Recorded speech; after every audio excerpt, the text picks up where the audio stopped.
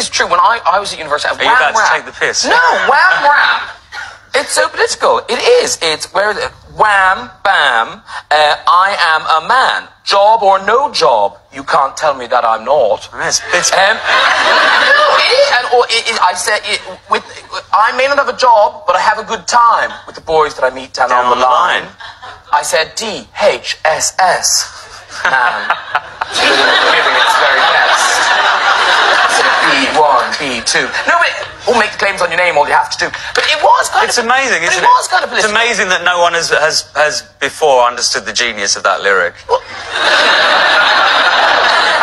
I'm sort of joking, but sort of serious. Well, no, there's nothing. I mean, it's not. It's actually. I mean, it was very much based on Andrew's lifestyle. The idea of living off the state when really your mother's a teacher and your father works at Canon, and you've got a perfectly healthy life at home, and they're not making you put anything towards the housekeeping, but you just go off and get your money every week. He loved it. So that was what we wrote about.